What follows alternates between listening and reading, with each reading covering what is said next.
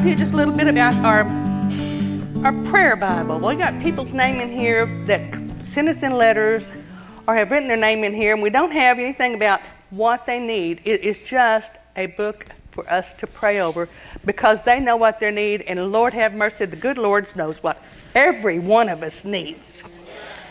And their needs change daily, but He knows that too. Isn't that wonderful that we have a God that knows everything, every little single solitary good and bad things.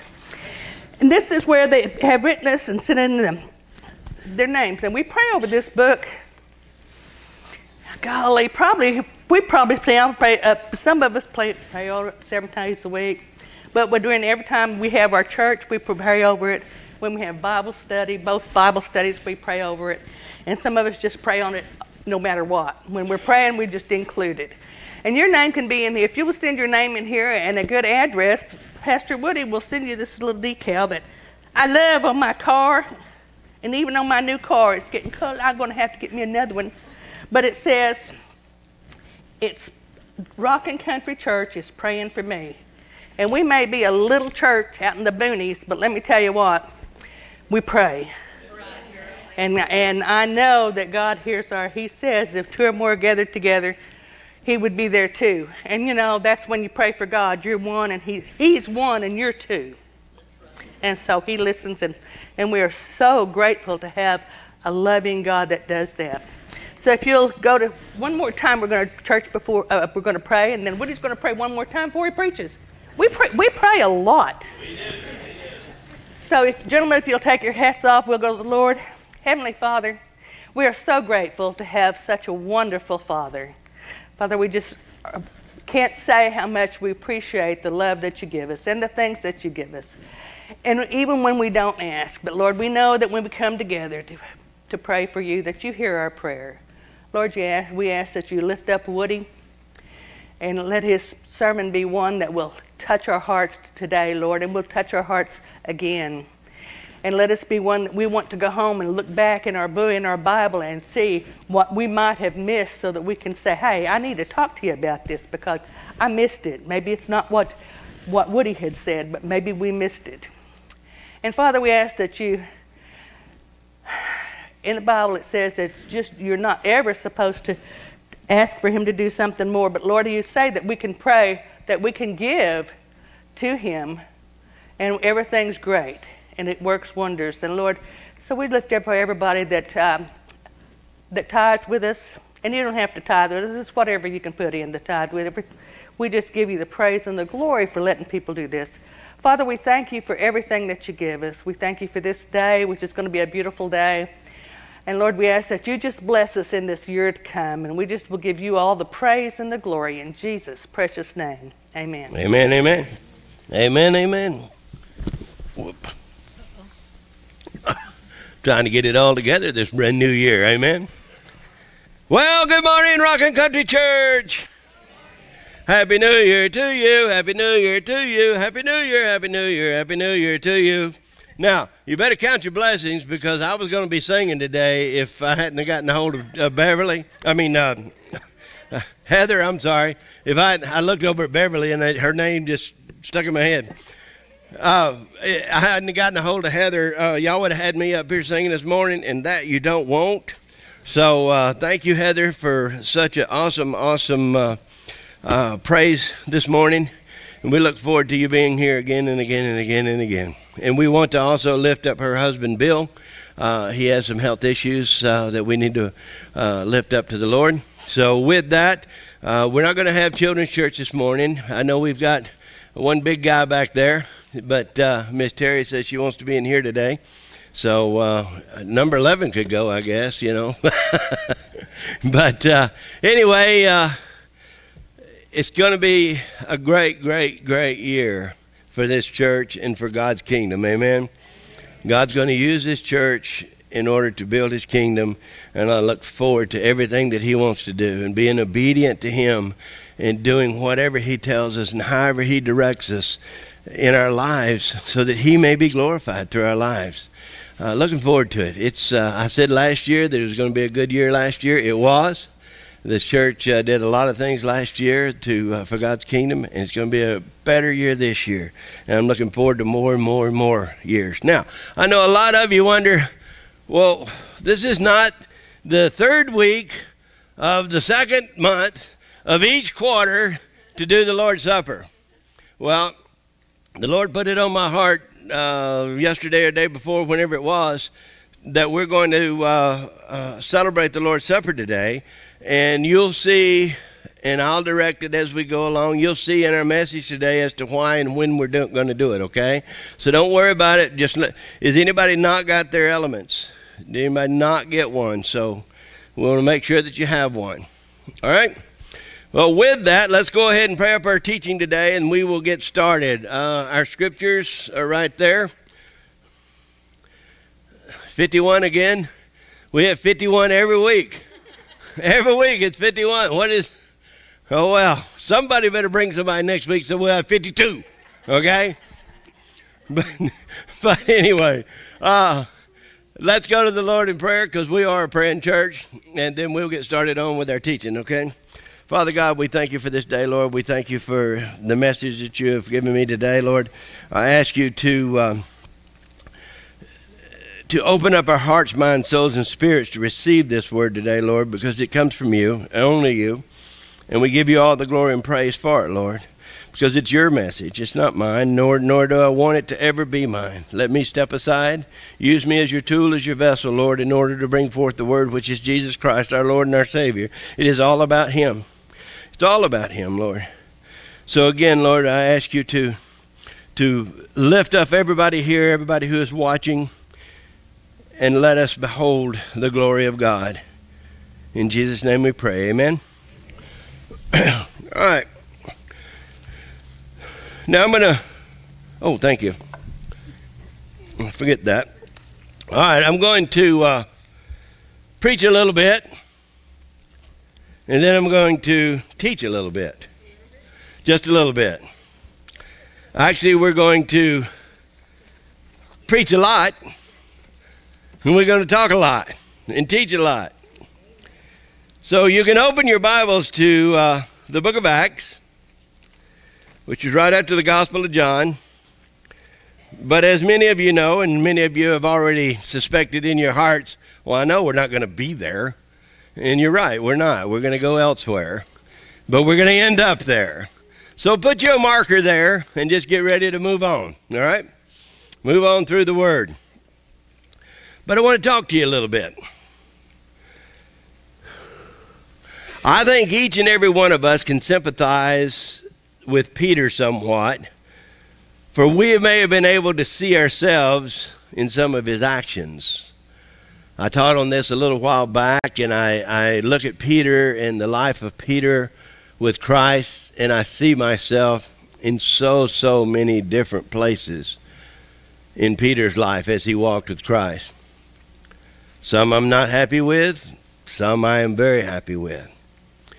Such as when he said to the Lord Jesus, he says, even if I have to die with you, I will not deny you.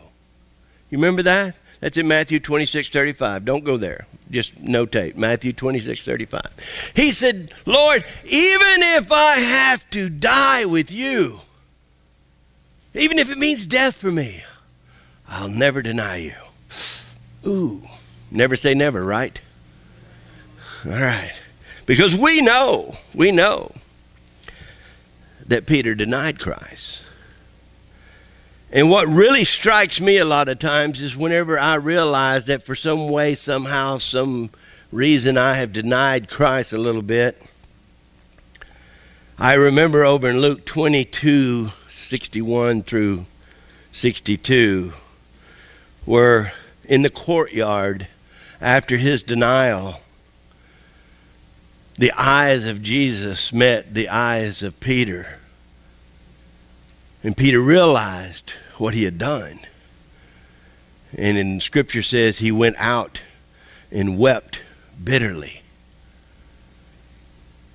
Now what that Scripture tells me is that if I want to feel good about myself, I need not deny my Lord, right? I need not deny my Lord. But sometimes I do. Maybe not intentionally. Each day, in some way, we may deny Christ. Each and every one of us may deny Christ. Even for a moment, while we're fighting the battles that we fight in this wicked, fallen world that we live in, are we conscious of God being with us? Sometimes we may deny Him by not praying as we should pray, not studying as we should study, not going to church as we should go to church, or just in our minds we may deny Him as we live our life. God's desire is to be with you daily, throughout the day, being involved in all things that you're involved in. It doesn't matter what it is. Lord, what boots should I wear today? Lord, should I get coffee for Terry, or should I not? Lord, what do I need to do? What is next? What shirt shall I wear? Now I use that as a kind of an example, but the little things God wants to be involved in their lives. It's the big things as well. Boy, if something big comes along, we're right there. Lord, where are you? Come on, help me out here. Save me. Right? But what about the little things? Do you know God helped Heather choose the songs that she chose today? She didn't do it. God did it for her. And boy, they were great. Were they not? They were awesome. And I'm still going to find that one song that I heard the other day that I dearly loved, and I thought, man, that was an awesome song. So I'm going to write you a letter or whatever it takes to get that song. I hope it's on your new CD, because we're going to get one. But God wants to be involved in every aspect of your day-to-day being, of your very existence. Why? Because He loves you, that's why. Because He is a good, good Father. And He loves you, and He simply wants to be with you.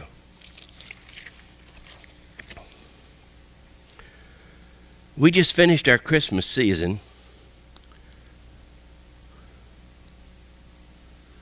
And we just received, if you will, the message of the one thing that God gave us as I'm going to use this lightly, if you will, as a Christmas gift. One thing more valuable than gold and silver, all the jewels in the world, more valuable than life itself. He gave us the gift of a baby, of a little baby who became our Savior, who was our Savior, who is our Savior. Emmanuel, God with us. A gift to mankind. The child, the Christ child, our Lord Jesus. And all through Jesus' short ministry, do you know His ministry was only 3.5 years? It wasn't 33.5 years. It was 3.5 years. And all through that ministry, whenever He called, whenever He chose His disciples, each and every day, with the exception of His private time with God in prayer, each and every day He spent with His guys. All 24 hours a day, 7 days a week for 3.5 years. Except whenever He needed time to be with the Father Himself. He said, wait here, I go to pray.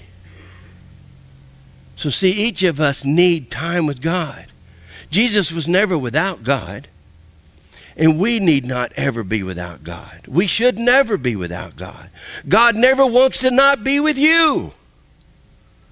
And remember, God is always with you. No matter what you're doing, no matter where you're at, there's somebody there watching. You're never alone. He says, I will never leave you, right? So He's there. We need to be conscious of that. God wants to be with you all the time, not just sometimes. Not when you're going through the tough things does God want to be there. He wants to be there when you're going through the simplest things. For 3.5 years, he walked with his disciples daily, every day. Every day. He spent this time with his followers, his fellow believers, those that the Father had called. Now, why do I say those that the Father has called? Because I hope you understand, we just studied this over in Romans 8. God predestined who he would pour out his love on. And those he predestined, he called. Those he called, he justified. Those he justified, he will glorify. And we talked about this on Wednesday night. So you are not here because, oh, well, I guess I ought to go to church and give it a shot, right? Nothing else is working in my life. No, you're here because God has called you here. That's the reason you're here. Those of you who are watching on TV this message today, or watching on your computer or your iPhone, and I know there's many of you because Terry and I up front, we kind of oversee things, and we see who is online, making sure that it's going out, all that kind of thing. And there's several people that are watching online. There's several people that will come back and view it later on. There's many people that are not here today that are generally here. There's some people sitting in their lounge chair at home or on their couch going, what'd he say? And so this message today, in my heart, I feel as though the Lord is this message is for those people. It's for you and I as well, but it is for those people. And we're going to kind of talk in depth of why those people are there and we are here. Now, I'm not talking about people who can't get here because of health reasons, because of financial reasons, because of distance, whatever. I'm talking about the people who are sitting at home because they just didn't feel up to getting up and getting dressed and going to church. Now, in this church here, we don't require a suit and tie. We don't require women in dresses. You do have to wear clothes, all right? We do require clothes, but if you clothe yourself, you're welcome to come on. I mean, I don't care if you come in short pants and flip-flops and a tank top or T-shirt or whatever you call it. Just come to worship with us. Always remember now, you're supposed to give God your best as best you can. We don't judge anybody because their best is not our best, okay? We're not anyone's judge. But you do have to wear clothes. That is a requirement, okay? But we're in a new year, and I pray that this new year, we who are the called, you would not be here, you would not be watching, you would not be tuning in if you were not called by God.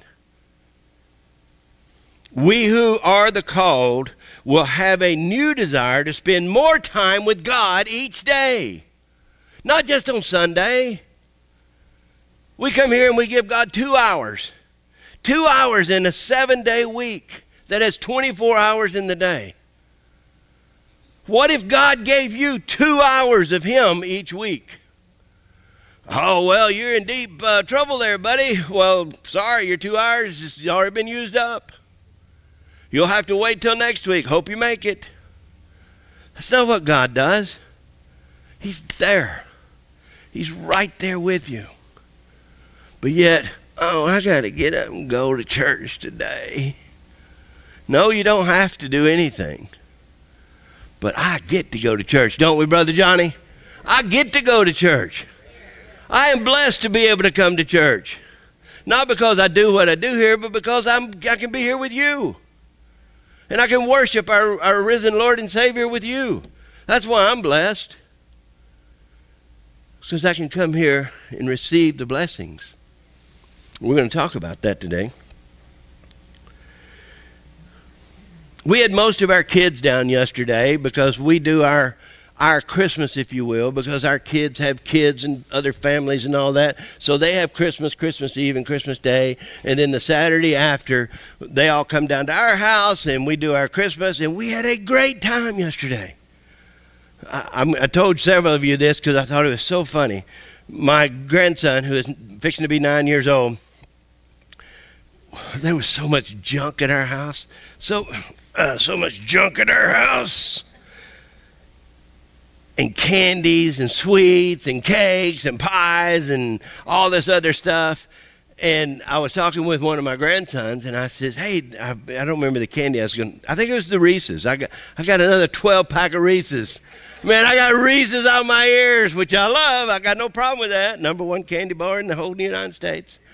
Got no problem with it. But anyway, I think that's what it was. And I told Maxie, I said, Maxie, do you want one of these? And he goes, Papa, by the time I leave here, I'm going to have diabetes.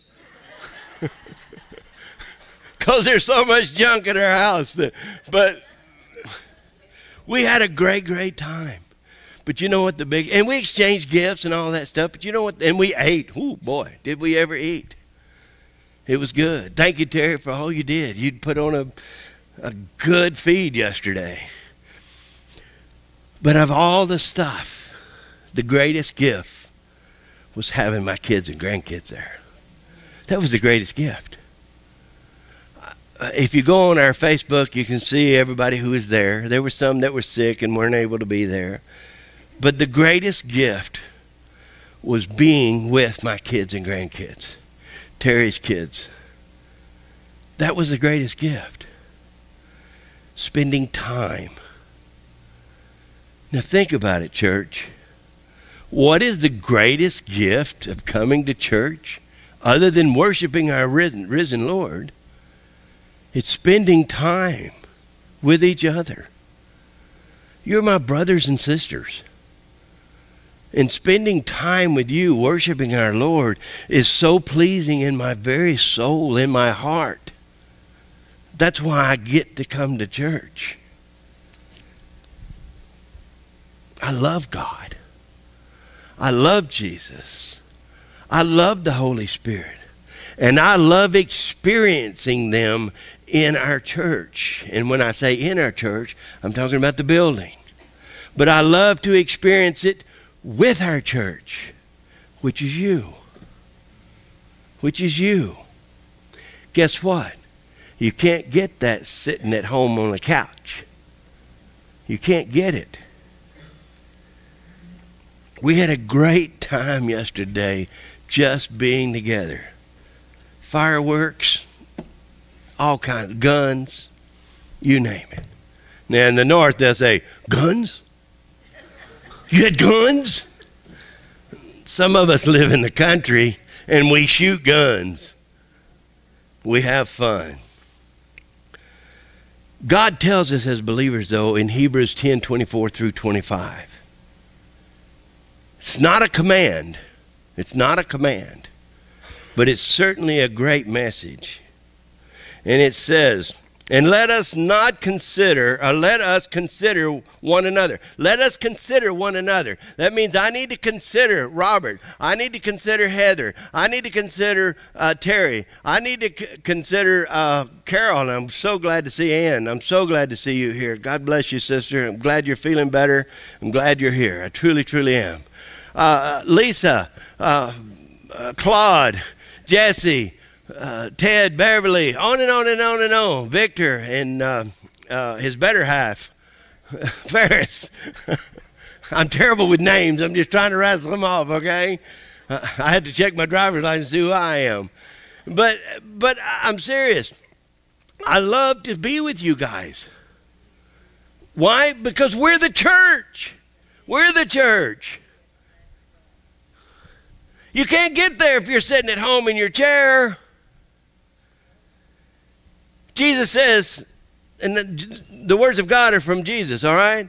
Jesus is the Word. John 1, we don't mistake that, right? We know that. All right, so Jesus says in Hebrews 10:24, let us consider one another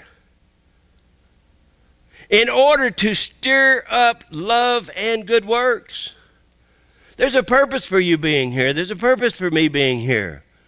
We consider one another. I'm here for you. You're here for me. Verse 25, not forsaking the assembling of yourselves together. Together, not separate. Consider assembling yourselves together, as in the manner of some, but exhorting one another, and so much more as we see the day approaching.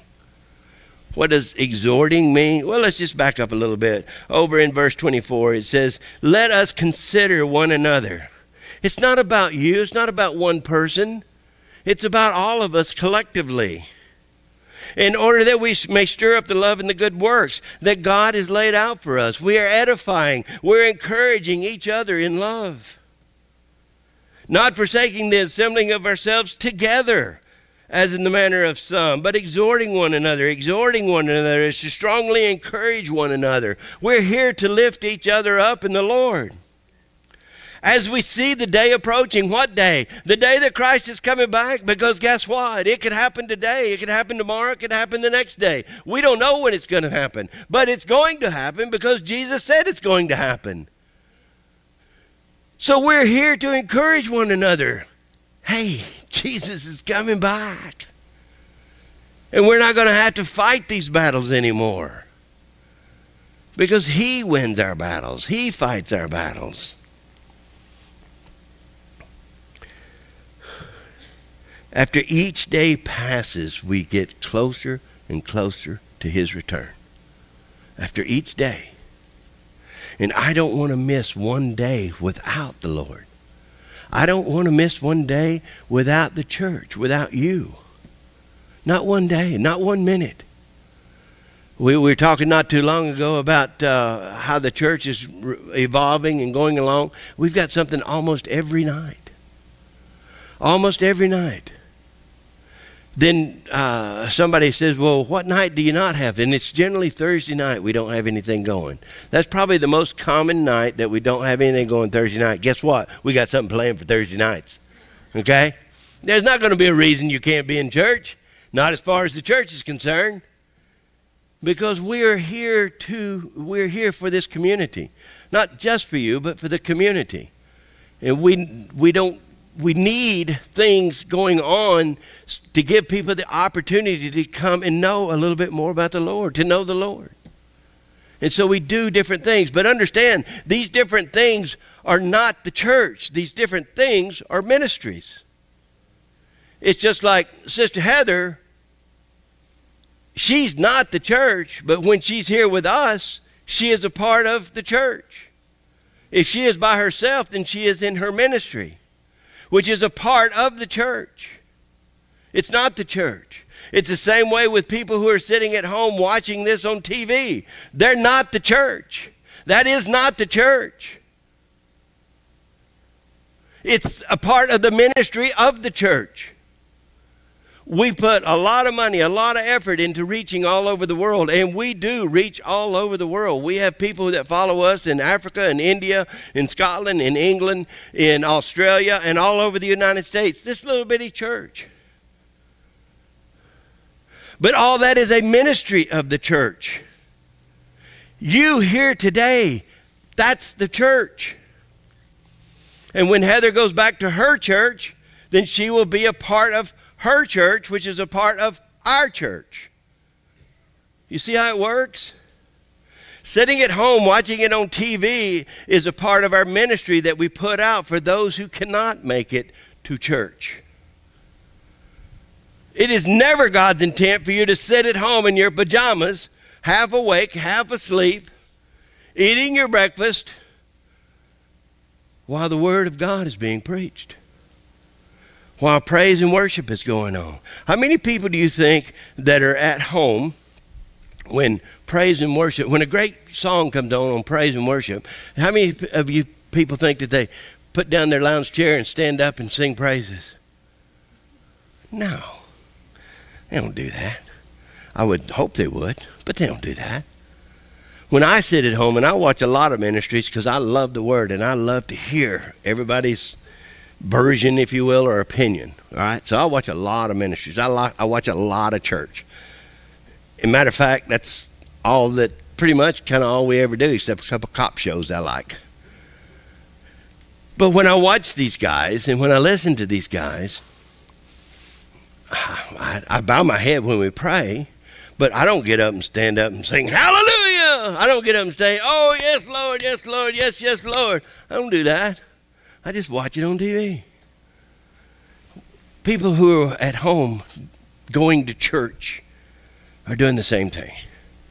They're not in church. They're watching church. See? And there's a big difference. There's a big difference. But since 2 years ago, or a little over 2 years ago, when this COVID thing happened, and we never shut down and we won't shut down, when this COVID thing happened, we had to try to make church available, if you will, to those who had to stay at home. And I encouraged people, if you did not feel comfortable coming here for health reasons or whatever, then stay at home and share it on TV, and watch it on TV or your computer or your phone or whatever it is. But when that's over with, get in church, get back in church, become a part of the church. Many of our able brothers and sisters have lackadaisically, if that's a word, continued to do exactly what they're now used to, which is to sit at home and say, oh yeah, I'm going to go to church today. I'm going to watch it on the TV. It's not church. It's not church. I don't care which ministry you watch. I don't care which pastor you follow. You're not in church. You're not a part of the church. You're involved in a ministry of a church. There's a huge difference. When we go out on the 4th of July and hand out watermelon, nobody's in church, but they're getting part of the ministry of the church. Because we're introducing, if we can, and praying for whoever we can pray for, on and on and on. It's a ministry of the church. It's not the church. The church is here with believers, brothers and sisters who are believers. You can't go to church on TV, sorry. Oh, but wait a minute. Wait a minute. What about over in the scriptures where it says where 2 or 3 are gathered, I'm in their midst? Well, I'm glad you asked about that. Because that's actually in Matthew 18, if you want to go there. Matthew 18, verses 18 through 20.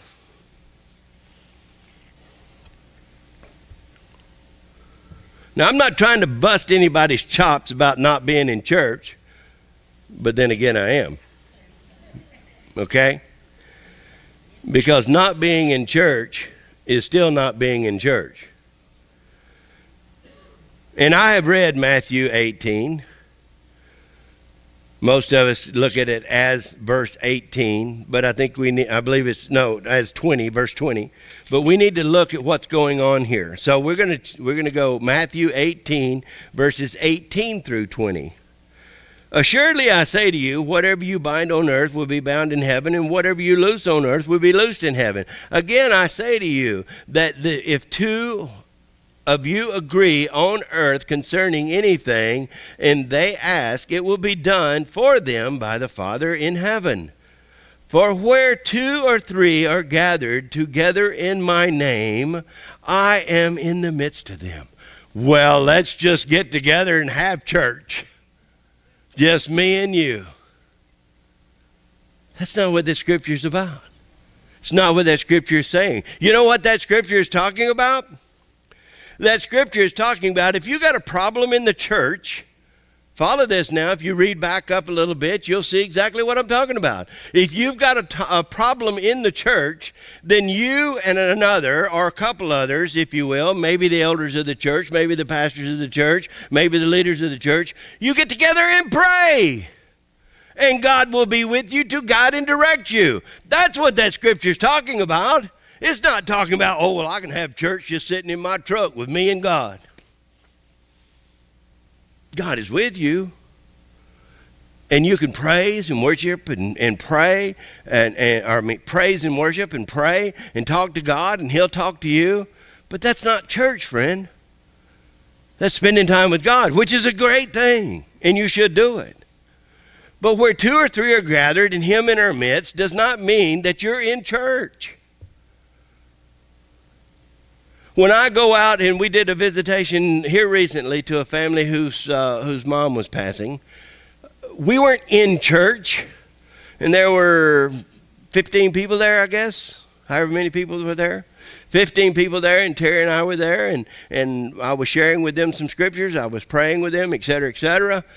We weren't in church. What I do on the outside is a ministry of the church, because it's what God's called me to do. There was far more than 2 or 3 there. There was a bunch of us there, a bunch of people there. People I didn't even know. And I was there to share Jesus with them. I was there to reinforce the fact that this lady who is taking her last breaths as we speak is about to go to be with her Lord. It happens. It's the way that it works. But that's not in church. Some of those people didn't have a clue what I was even talking about.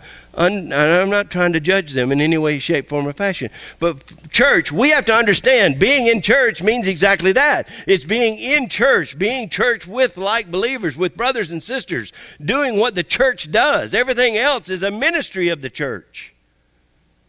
Us reaching out to England, to Australia, to Africa, to India, that's a ministry of the church. Us reaching the people who are sitting in their lounge chairs this morning because they didn't want to get up and go to church, that is a ministry of the church. They're not the church. They're not even going to church. What is going to church? That means getting up, getting dressed, getting in your car, and going to church. You can't do that sitting in your chair. I hope you're staying awake. We must understand God is always with us, and he is there to help us and guide us and direct us in all things. And what that scripture is talking about is that God will be with you in prayer. If you need something answered, he will be there with you to help you work through it, because that's his job. That's what God is. It says nothing in that scripture, nothing about being in church outside of the church. Nothing. You're not in church outside the church. Now, when I say outside the church, I'm not talking about the building. We know that. It's outside of the body of believers. Well, I don't quite understand that. Well, good. I'm glad you asked that too. Because we're going to talk about over in Ephesians. Let's go to the book of Ephesians, Ephesians 1. And this should clear anything up for you. Ephesians 1. It's right after Galatians. Ephesians 1, starting at verse 22 and 23. Now, I'm going to skip around a little bit, so just stay with me, if you will. Ephesians 1, 22 and 23. The whole purpose of these scriptures here is to tell you what the church is. All right? All right. Ephesians 1, 22 and 23. And he put all things under his feet and gave him to be the head over all things to the church, which is his body, the fullness of him who fills all in all. So the church, and this is very important to understand, the church is the body of believers, which is a symbolism of the body of Christ. All right? I hope you're with me. We're going to go a little bit deeper with that. Go over to 2 and 19. 2 and 19. Now therefore you are no longer strangers or foreigners, but fellow citizens with the saints and members of the household of God, having been built on the foundation of the apostles and the prophets, Jesus Christ himself being the cornerstone, in whom the whole building being fitted together, grows into a holy temple of the Lord, in whom you also are being built, in whom you are also being built together for a dwelling place of God in the Spirit. This is you. You are the body of Christ. You are the place where God lives. Not this building. This is, I was going to say brick and mortar, but there's no brick. This is concrete and metal. And a little bit of wood. It's not the body of Christ. It's not representative of the body of Christ. It's a place where the body of Christ comes to worship. Chapter 4, Ephesians 4, verse 11. And he himself gave some to be apostles, some prophets, some evangelists, some pastors and teachers, for the equipping of the saints, for the work of ministry. You're the saints, and the purpose of coming together is for the equipping of the ministry. In other words, what you receive here is what you are to take out there. That's our ministries. That's exactly what we do with our live stream service. We take the ministry here while we're here, and we try to put it out there. You don't have to answer this, and I don't think there is anyone here, but if there's anyone here that is not saved, this message is for you, because the message here is for you to be equipped to become one of the saints, to become part of the church. You are not a part of the church if you are not a part of Christ. You are not. Oh, but I do go to church. It's a building, people. It's a building. You have to be a part of the body. And the body is the believers with Jesus alone as the head. Otherwise, you're just in a building.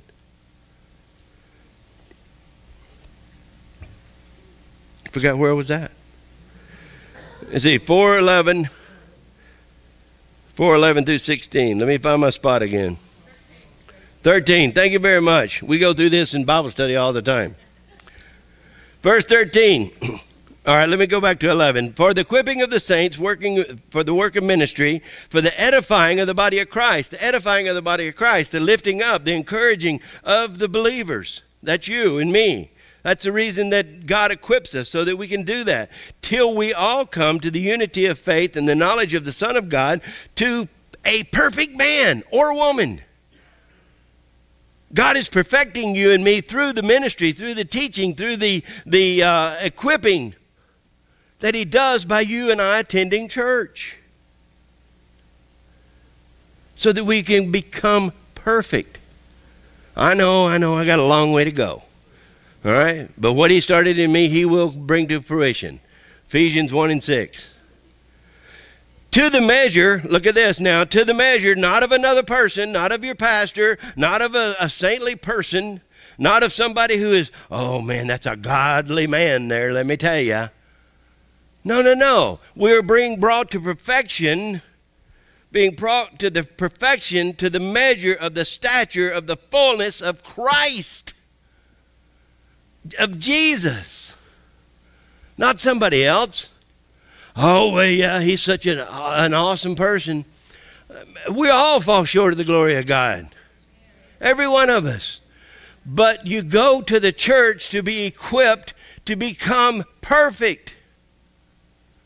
To be perfected. How are you perfected? Through the teaching of the Word, which is Jesus. Which is Jesus. 14, that we should no longer be children tossed to and fro, carried about with every wind of doctrine. Wind of doctrine. The doctrine, that is the word. People use, I was talking about this with a couple of guys this Friday. There's so much doctrine out there. What do you follow? What is real? What is unreal? What is false? What is not? There's only one way to determine what you are to follow. And that is, as it tells us in John 14, Jesus says, and I will send the Holy Spirit to live in you and teach you all things I want you to know. So it's following Christ. It's letting Christ teach you. How do you do that? If you are not a part of the body of believers, you do not have Christ. Oh, well, I think Jesus talks to me. Well, you can think all you want. And he may be trying to talk to you to try to get your attention. But I guarantee you the blessings of God are not for you if you are not a child of God. They're not for you. Now, God can bless you however he wants to. He says, Esau I hated, Jacob I love. He says, I will favor who I want to favor. I will bless who I want to bless. God's God. He can do whatever he wants to do. But if you remember, he used Pharaoh so that he would be glorified. He says, Pharaoh, I raised you up for my glory, not yours. And he can raise up a sinner for God's glory and not the sinner's glory. He can use anything he wants to. I love it where over in Proverbs it says, and he can use a nagging wife. Not that I have one. Not that I have one, but he can use one. He can use a nagging wife in order to get your attention. Okay, I'll go. Because, guys, we're hard-headed. We don't want to submit to anybody. Oh, yeah, I'm a man. Wait till God humbles you. You'll be crying like a baby. Verse 14. I'm going to finish 14. That we should no longer be children tossed to and fro and carried about like the wind of every doctrine by the trickery of men and the cunning craftiness and deceitful plotting. Wow. It's out there, friend. Don't think it's not. But speaking the truth in love, that may grow up in all things into him who is the head, who is Christ, for whom the whole body, joined and knitted together by what every joint supplies, according to the effective working by which every part does its share, causes growth of the body for the edifying of itself in love. You see, you cannot grow in Christ unless you're tied in to the church. You don't come here to be seen. You don't to any church. You shouldn't come here to be seen. You shouldn't be coming here to see. We come together to edify each other, to grow each other, to help each other, to encourage each other, to become more and more like the perfect man that walked this earth, which is Jesus Christ. That's why we're here. And you're called to do that. You're called to be here with like believers, brothers and sisters in Christ. You're not called to watch it on TV. Now, I understand, and I'm not judging anyone because that's God's job, but I understand that there are people who cannot be here for many different reasons. And that's what the ministry is for. But the ministry is not for the lazy people who don't want to get up off their, excuse my French, butts and get dressed and go to worship. That's not what the ministry's for. It is to reach the people who need to be reached that cannot get here. And I don't mean just here, I mean any church that teaches the Word of God. And when are we going to get that? Oh, but it's so much easier, right? To sit at home. It's so much easier. You miss the blessings. You miss the blessings, and we're going to talk about that. But first, let's go to 5. Chapter 5, verse 23. Chapter 5, verse 23. Ephesians. For the husband is the head of the wife, as Christ is the head of the church, and he is the Savior of the body. He is the Savior of the body. What body? the body of believers, you and me. He is our only Savior. Therefore, just as the church is subject to Christ, so let the wives be to their own husbands in everything. Husbands, love your wives, just as Christ loved the church and gave himself for her, that he might sanctify and cleanse her with the washing of the water of the word, by the word. See, husbands, you're to take control of the spiritual wellness and the spiritual leadership of your household, and you're to get up and make sure, and I know the wife generally does it, but you're to get up and make sure that your wife and your family is loaded in the car and driven to church so that they can worship the Lord. It is your responsibility, guys. It's not your wife's responsibility, but though the women, because the guys would not pick up the slack, the women have picked up the slack, and that's why there's therefore more women in church than there is guys almost in any congregation. Why? Because we're men. Give me a break. Men, it is our responsibility, and we will answer to God for not having our families in church. And I am guilty of that. Growing up, all the way until the Lord got a hold of me and yanked a knot in my head, I would not go to church. I even told my buddy, which you guys have heard this before, what do I need God for? I don't need God. Until I needed God. And when I needed God, I really needed God. And I messed up, and I did not bring my kids up in church like I should have. And it is my bad. And I will answer to God for that. Not you. I'll answer to God for that. And trust me, I ask for his forgiveness. Over and over and over. Not that he hasn't forgiven me, because he has. Because he is a forgiving, loving God.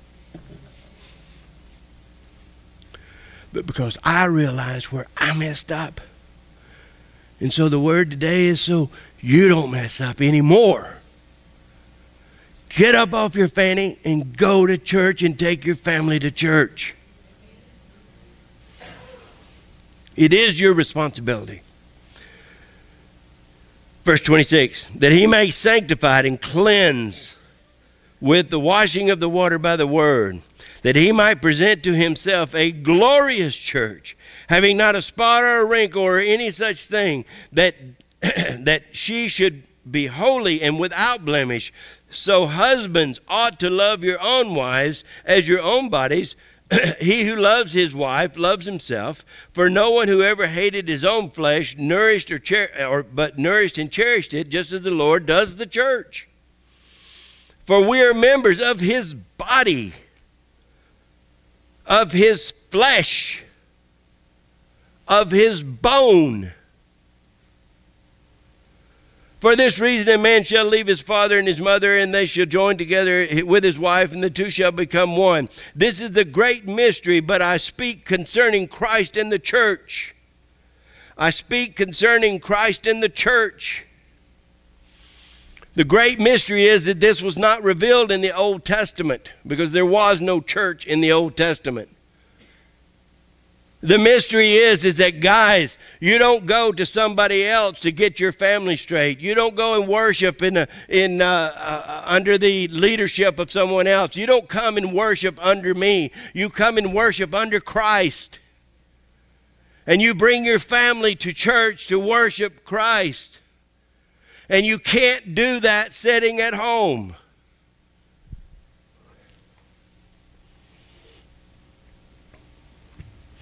As far as the ministry of live streaming, it is a ministry that is very important to this church, because there are many people who cannot come to church, who cannot do it for whatever reasons, many legitimate, perfectly good reasons. But the ones who are just simply sitting at home because they don't want to get up, they're missing out. So what are they missing? Well, I don't need to go to church. There's just a bunch of hypocrites there. Well, there's hypocrites out there too.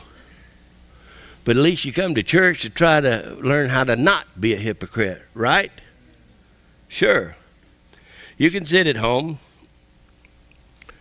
and as you might think, and be at church, but you're not at church. You cannot sit at home and be the church. Be the church. You can't sit at home and be the church. The church is not you. The church is the body of believers. See, you're like a fingernail on the little toe of the left foot, and you're just the end of it.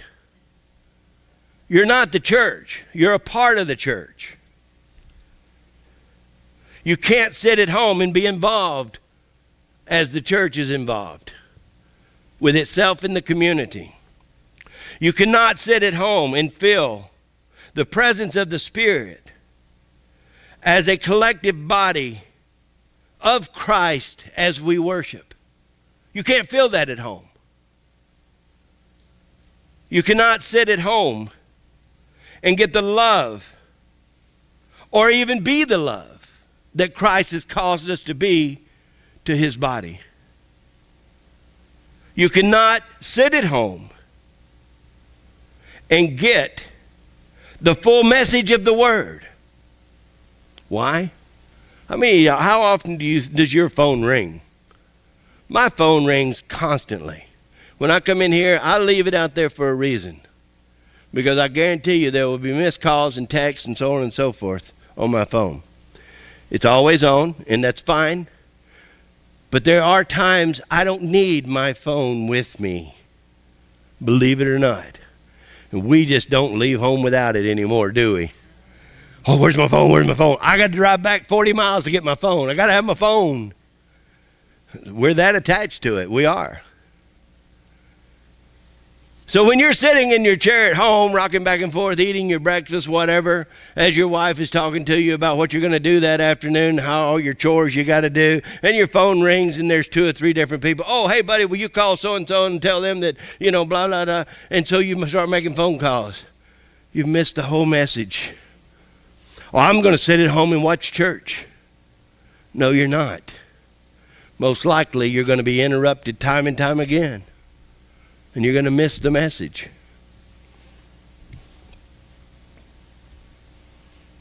Or you might just fall asleep. Anybody ever slept all night and then get up and get in your easy chair and go back to sleep? I certainly have. It's crazy. Usually I get up and I'm ready to go. But some days I get up and I like to watch the news in the morning. I like to watch about an hour of news, maybe a little more. And I'll be sitting there on the couch or the chair or whatever, and all of a sudden I'm falling asleep. I just woke up. What's up with that? It's just what we do. It's just what we do. When we get relaxed, we generally go to sleep. So you get relaxed in your nice easy chair while you're watching church, while you're going to church. And you just drift off to sleep. It happens. Again, I'm not judging people, but I want you to understand, you're missing part of being the church. You're missing it. You cannot sit at home in your easy chair and be blessed. Be blessed by the corporate worship. Your brothers and sisters coming together and worshiping and praying. You miss that blessing because you're not a part of it. You're not a part of it. Here's one. You cannot, sitting in your easy chair, be the blessing to the church. You see, you're a blessing being here. Oh, yeah, I know. You just want my money. I don't want your money. Okay? Our church is financially sound. Always has been. We have never not been financially sound. We've been short a little while, or close to not having as much as we thought we should, but we have never, ever not been, we have never lacked anything. Never. In 11 years, we've never lacked. Because God provides. God provides. And we look to him for provision. We don't look for you for provision. If it is in your heart that you're giving begrudgingly, Scripture says, and I back up with Scripture, please keep your money. Okay? Because if you're giving it begrudgingly, or if you're giving it because you think that you owe God, keep it. Scripture says, give from a cheerful heart. Give from your means, not from what you have, not from what you don't have. Never put your tithing and offerings on a credit card. We don't do that here. Don't put it on a credit card. That puts you in debt. God says don't be in debt. If there's any reason other than a cheerful heart that you're giving your tithes and offerings, God, in my opinion, okay, I'm not God, so I'm not judging, but I believe that God will not bless that. We have always given with a cheerful heart, eagerly given. And our church has been financially sound since day one. And it still is. Come to our business meetings, you will see. I announce our financial standings every time we have a business meeting. I let people know where we're at. Now, it's not anybody else's business. I just want our congregation to know where we're at financially. And let me tell you, we are financially sound. Because we're good stewards of God's money. Not your money, not my money, but God's money. Because that's how He directs us to be.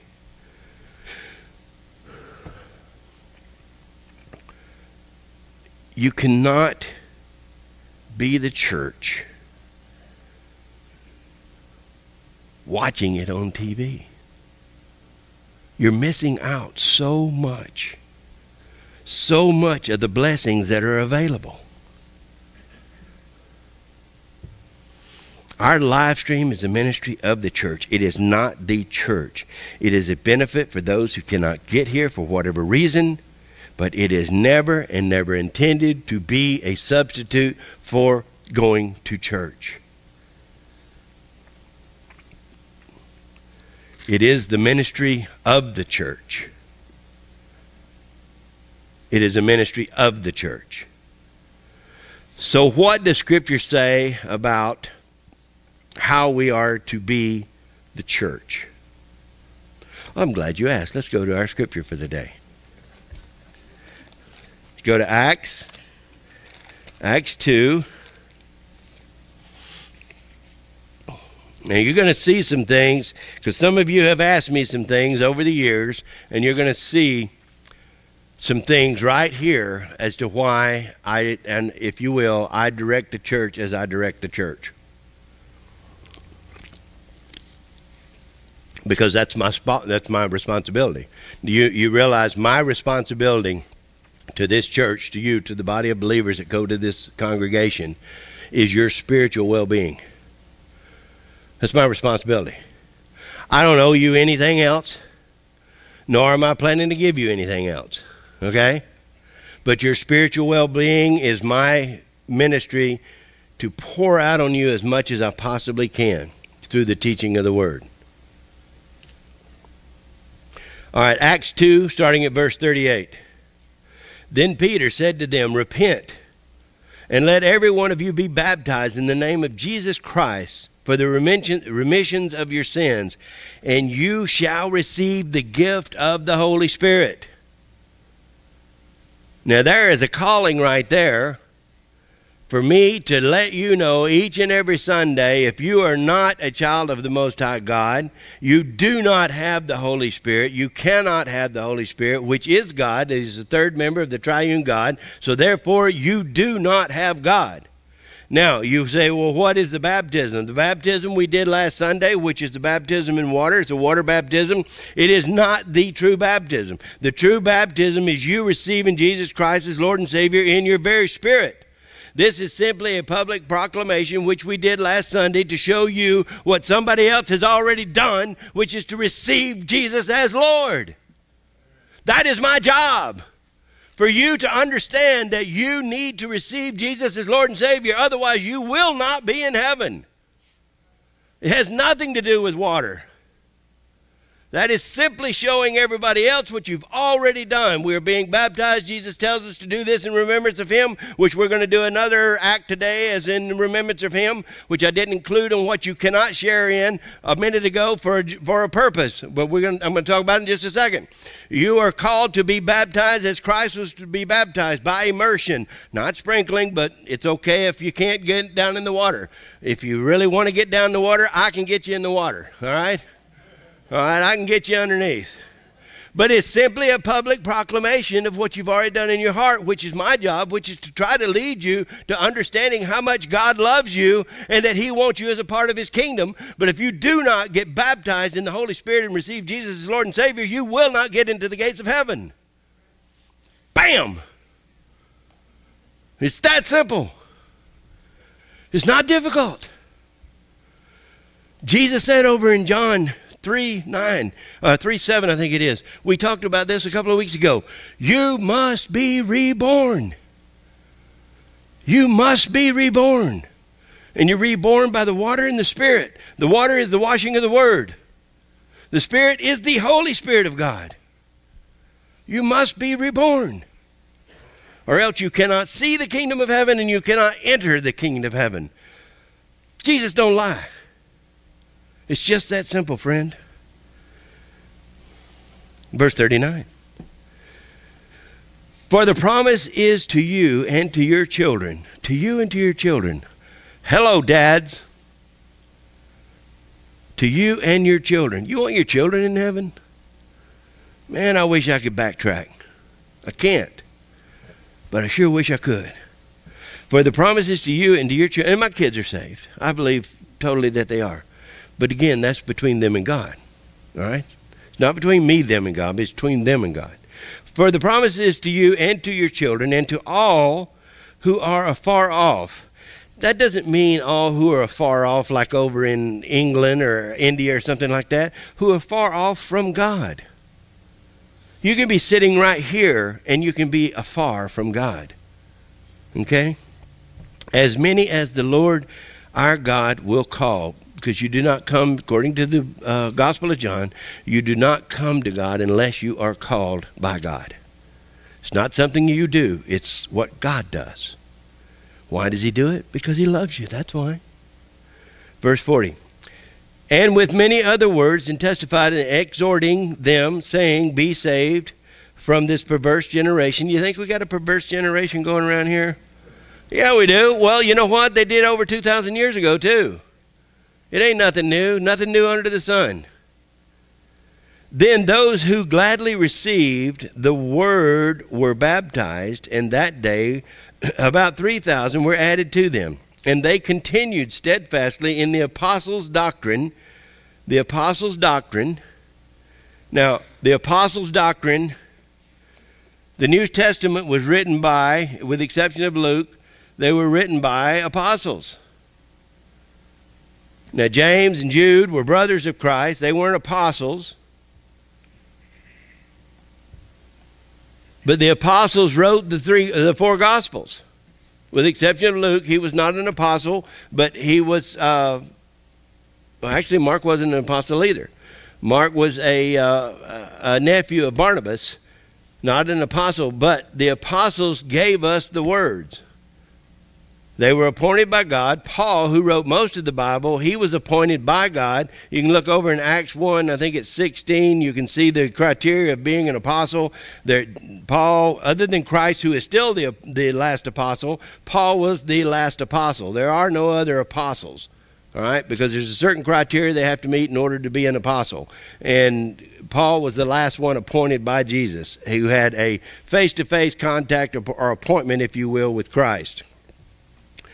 But by the apostles' doctrine, who are teaching during this time, all right, look at this next one, and fellowship in the breaking of bread and in prayers. We are a praying church. We pray. Now I'm going to share this with you too. Fellowship in the breaking of bread. We eat. We love to eat. I love to eat. But what is the purpose of our fellowship luncheon? The breaking of bread with each other? It is to fellowship with one another over a meal. If you look when Jesus fellowshiped with his disciples, 99% of the time they were sitting around somewhere eating. Because it's a big part of it. I was told or asked one time, well, do we have to have our luncheon every month? Yeah, we do. Why? Because the purpose of it is to fellowship with one another. At every service on the next week is our fellowship luncheon. What is the purpose of it? And I will say this. It doesn't matter if you brought anything or not. Please stay in fellowship with us, because that's the purpose. Now, I will if you invite me, but I'm not coming to your house to eat with you. And if you invite me, I probably will. I ain't turning anybody down yet. But I don't eat with you on a regular basis. I don't fellowship with you on a regular basis outside the church because I don't have the opportunity to. You got a busy life. I got a busy life. But when it's time to come together in fellowship, as the church did in the very, very beginning, we try to do that. And we encourage people to stay and eat so that we can sit in fellowship with them. What is fellowship with? What is fellowship? Spending time. You fellowship with God, what does that mean? You spend time with God. That's all it is. You don't have to eat. You can pray. You can read the Word. You can listen to a ministry. You can do all sorts of things. But again, that's still not the church. To be the church, you have to come together as a congregation and fellowship with one another like believers. In the breaking of the bread was the tradition there, and we're going to see that they continued that. So therefore we continue it, the breaking of the bread, and in prayer. We have our corporate prayer on the fourth Sunday. I think it's the fourth Sunday of every week. We do our corporate prayer. We come together and pray. We pray at the beginning of the service. We pray in the middle of the service. We pray before we go to the children's church. We pray. Because we're a praying church. We have to be. We have to be a praying congregation. Why? Because we're calling on God to bless us. Don't you want God's blessings? Well, sure we do. Well, how do you get them? Oh, well, I watched a ministry the other day. God's going to bless me, because I did good. That's you. Oh, well, I went to church 2 or 3 times. Well, God's certainly going to bless me for going to church. Well, I went to church on Easter and Christmas. Come on. Come on. God wants you with him all the time. Not just 2 hours a week. How many of us spend time with God? And don't raise your hands or anything, but how many of us spend time with God every day? Every day. I know my wife does. She knows that I do. How many of you spend time with God every day? 5 minutes, 10 minutes? And that might be stretching it. Oh, well, every time we eat, we pray. Look, you're praying to get your food blessed so you don't get sick. All right, that's what you're praying about. You're not praying to talk with God.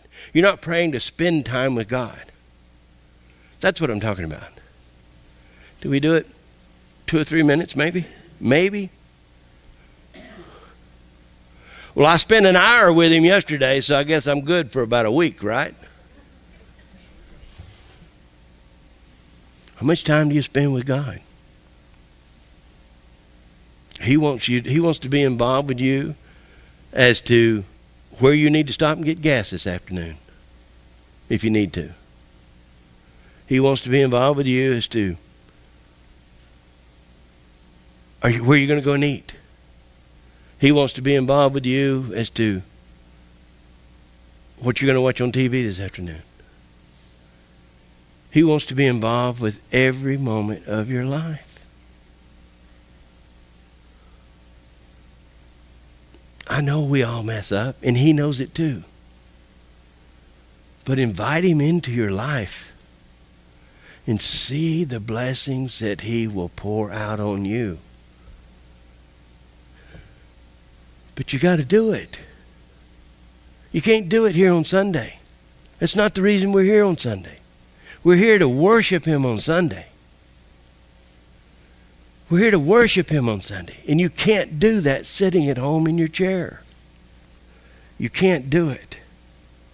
He wants to bless you beyond your wildest dreams. It says, no eye has seen, no ear has heard. No eye has seen, no ear has heard the blessings that God has in store for you.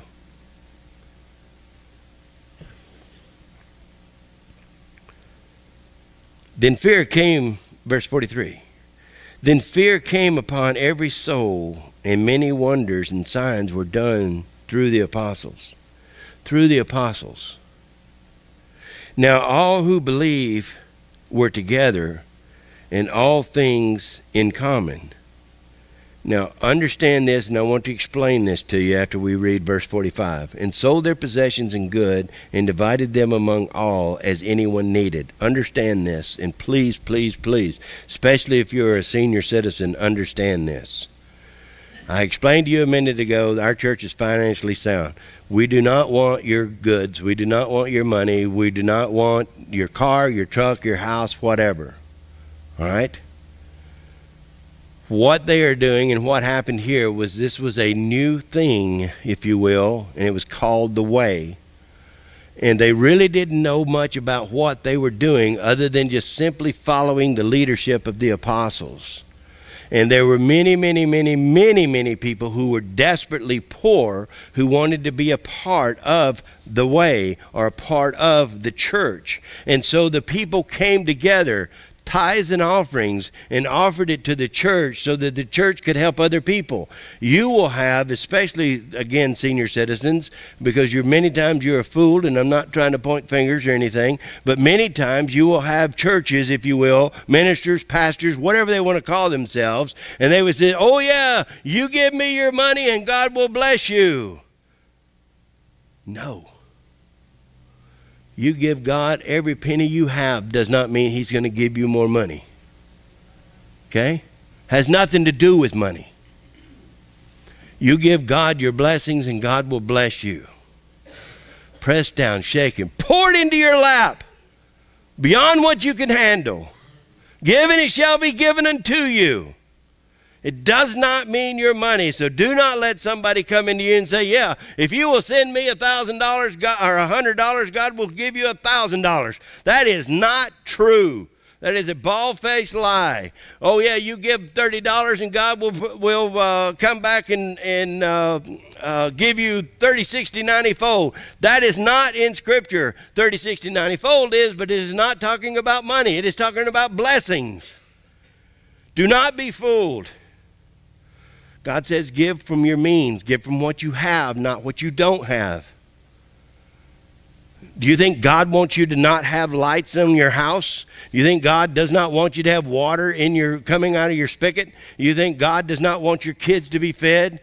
Not at all. He gave you those things to take care of. You give from your heart, whatever God puts on your heart to give. That is your tithes. Anything over and above that is called an offering. But you give from a cheerful heart. You give because you want to give, not because you have to give or you feel guilty in giving. That is not blessed, so please don't do it.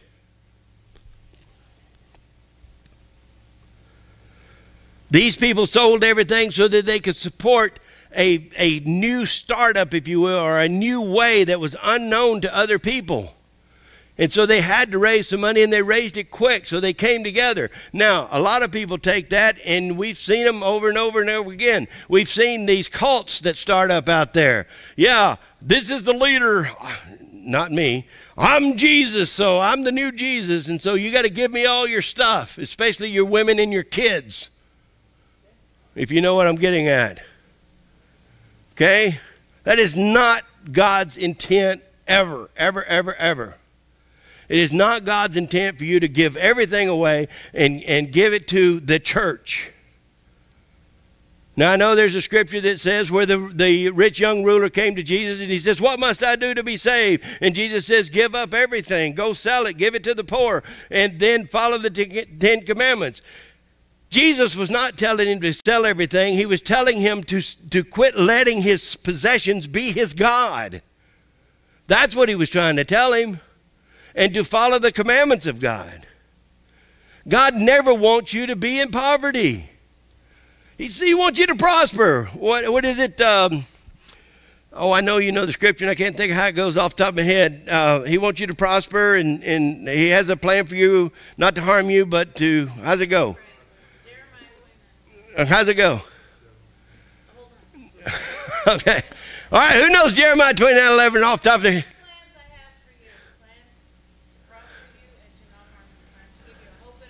There you go. That's what God's plan is for your life. I couldn't remember all the words because my mind is somewhere else already. But you see, that's what God's plan is for you. To prosper you and to give you a hope. Not to take everything from you. You think he needs your stuff? Guess what? It ain't your stuff anyway. It's his stuff. So please understand that. Verse 46. So continuing daily on one accord. On one accord, friend, means like believers. United in faith in Christ. That's what we're supposed to be as a church. In the temple, in the church, all right? The breaking of bread from house to house. In other words, your house, your house, your house, your house, my house, we're still in one accord. We're in different houses, but we're all still one accord, all right? From house to house. And they ate food with gladness and simplicity of heart, praising God. This is where it's all about. This is what the church does. It praises God and having favor with all the people. And the Lord added to the church daily those who were being saved. This is the church. It's individuals on one accord, praising God, sharing the gospel so that God's kingdom will be built. But it's not in this building. It's out there. In this building, we are here to worship him and praise him. This is where we do our corporate worship. This is where we come together and thank God for all that he does do for us. And then we take it out there. You miss out on that if you're sitting at home in your easy chair. You don't get the blessing. You don't get the blessing, friend. Now, what is the... there it is. What is the one thing that I left off a while ago? You cannot partake of what we call the elements. You cannot celebrate the Lord's Supper as he commanded us to do from your easy chair at home. This always just goes right to my heart every time I do this. Jesus, on the night before he was going to die, hours before he was going to be led to the cross and beaten beyond recognition as a human being, be nailed to the cross, die, be separated from the Father for 3 hours. He had his disciples on his heart. Not himself. Not himself. He wasn't sitting there going, oh, poor me. You guys come here and give me some old poor babies. That's not what he's doing. He says, I want you to remember me by partaking of these elements. And he says, this is the last time that I will celebrate the Lord's Supper with you, because I'm fixing to go die.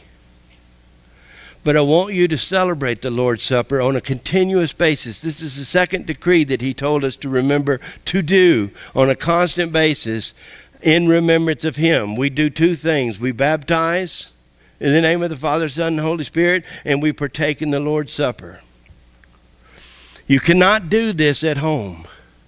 Now, you can partake, but you cannot have that corporate feel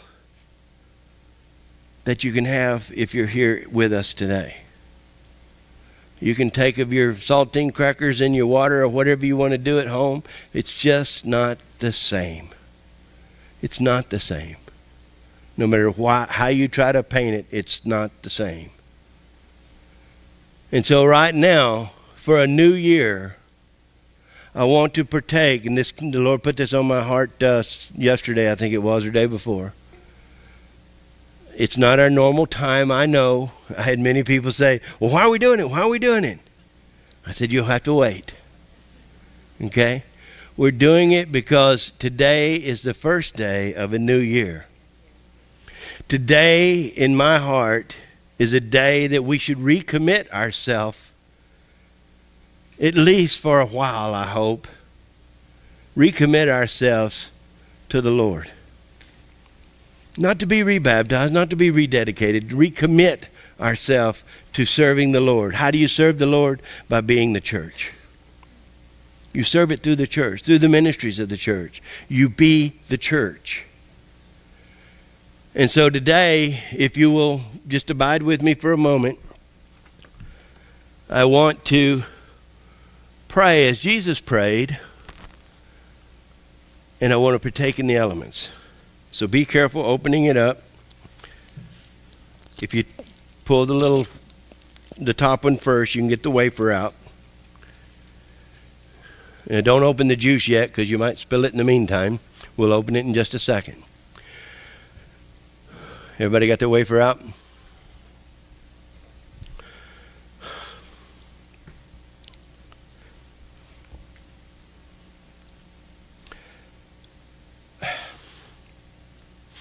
On the night before Jesus died for me,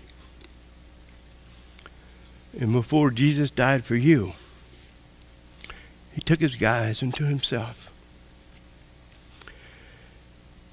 And he took the bread. And he gave thanks. And he said, this is the bread. This is my body given for you. Eat of this, take this in remembrance of me. And after they had eaten, he took the cup. Be careful with it, please. He took the cup. And he lifted it up. And he said, this is my blood, poured out for you. Poured out for you, poured out for you. Take this in remembrance of me.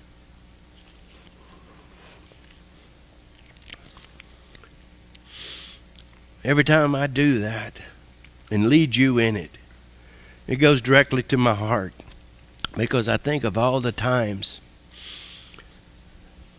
that I did things that weren't for his glory. But I know that he loves me, because he said, this is my blood, Woody, poured out for you. Take this in remembrance of me. And so I partake because of what he did. Certainly not anything I've ever done.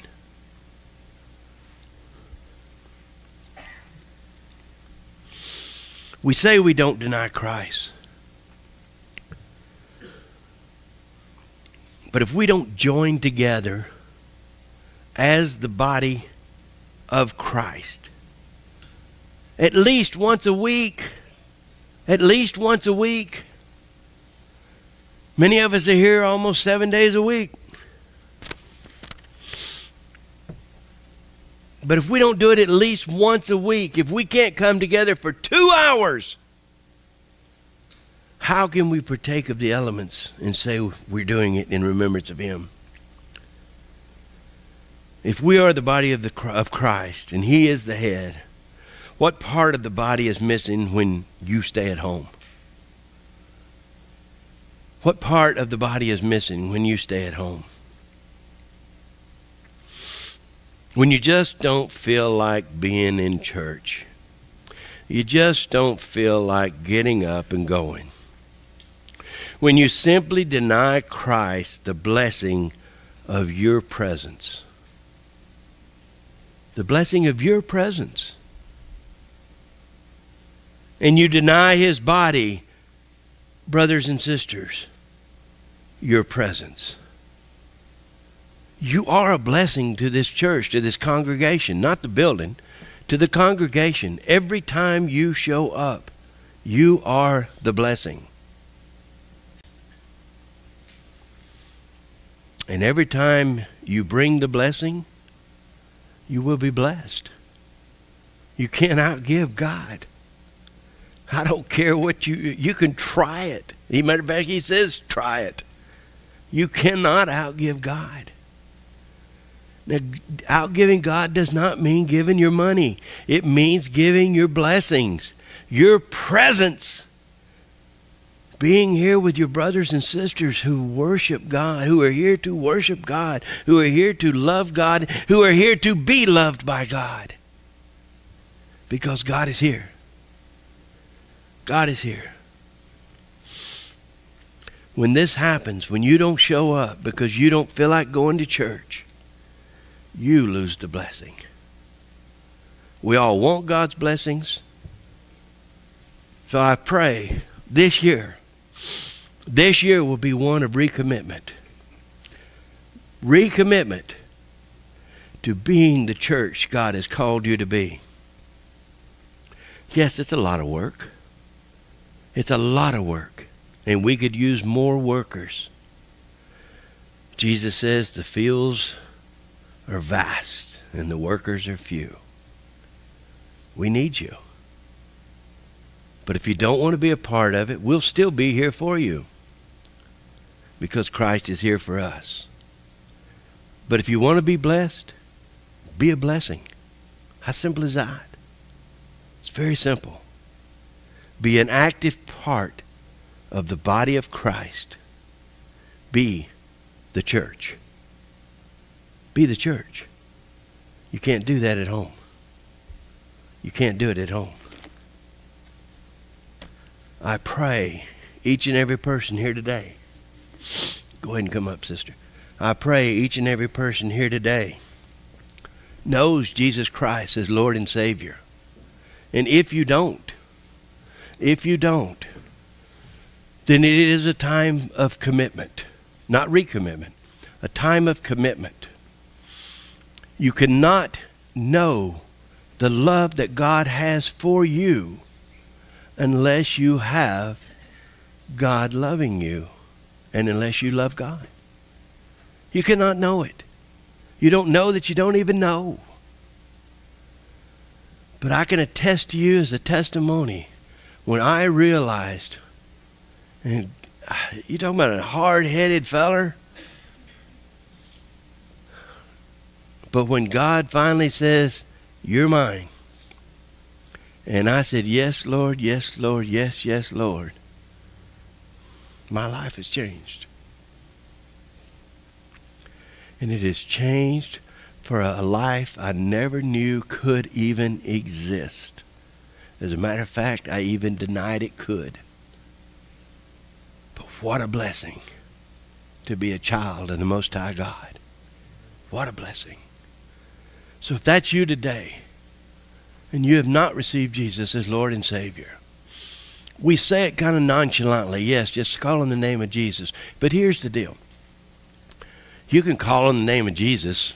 Oh yeah, now I'm saved. No, you have to know Jesus in your heart. Jesus knows your heart. And if you're doing it out of an act of anything other than total 100% submission to Him, 100%, that means yes, on Sunday, guess what? I get to go to church. I get to go and worship. Not, oh gosh, I think I'll just stay home because it's Cowboys at noon. Or whatever. It doesn't matter. The point is simply this. If you don't go for the right reason, why would you ever expect God to welcome you into His kingdom? He said the road is narrow that leads to the gates of heaven. And when He said that, He was simply saying this: I have to be your God. Not the TV, not your money, not your work, not your job, not your wife, not your kids, not your grandkids. I have to be your God. The first commandment God gave us was, thou shalt not have any other God before me. That means nothing else. Nothing before Him.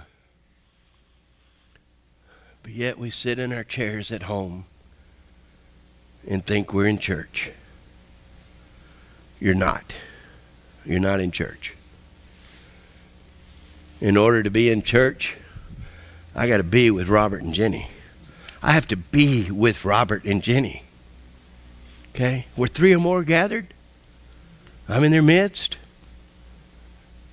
But there's more here than that.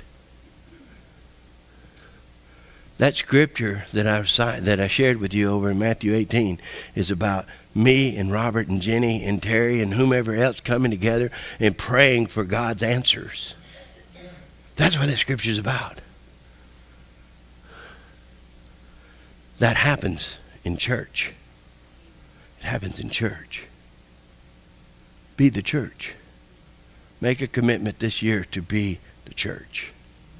Amen. Amen. Let's pray. Father God, if there is anybody here today who does not know Jesus as Lord and Savior, then they're not a part of the church. It doesn't matter how much they've read their Bible. It doesn't matter how much they've prayed. It doesn't matter how much that they've said, oh yeah, I believe. They have to have Christ in their life. They have to be in the life of Christ in order to be the church. And they have to have the church around them in order to continue to grow as God calls us to grow in the likeness of our Lord and Savior, Jesus Christ. So I pray that you have received Jesus as Lord and Savior. You must mean it in your heart. If you have not, mean it in your heart and simply repeat after me. Dear Jesus, I ask you to come into my life. I give you full submission to your gospel, to you, to your sovereignty over my life. Lead me and guide me and direct me, that someday I may see and enter the gates of heaven and hear, well done, good and faithful servant. Lead me, Lord, that I may serve you from this day forward, especially from this day forward. It is a new year, and I make a commitment to you, Lord, that I shall serve you as much as you direct me to do. Thank you, Lord. Thank you for what you did on the cross. Thank you for coming down off the cross. Thank you for coming to life again and ascending to the Father and seated next to the Father at his right hand. And now you are interceding for me because I have submitted to you, and now I am a child of the Most High God. And I can look forward to an eternal life with you from this day forward. Lead, guide, and direct for your glory and your glory alone. In Jesus' name I pray. Amen. Amen, amen, amen. God bless you. God bless you. All right. If anybody needs prayer whatsoever for anything, let us pray for you.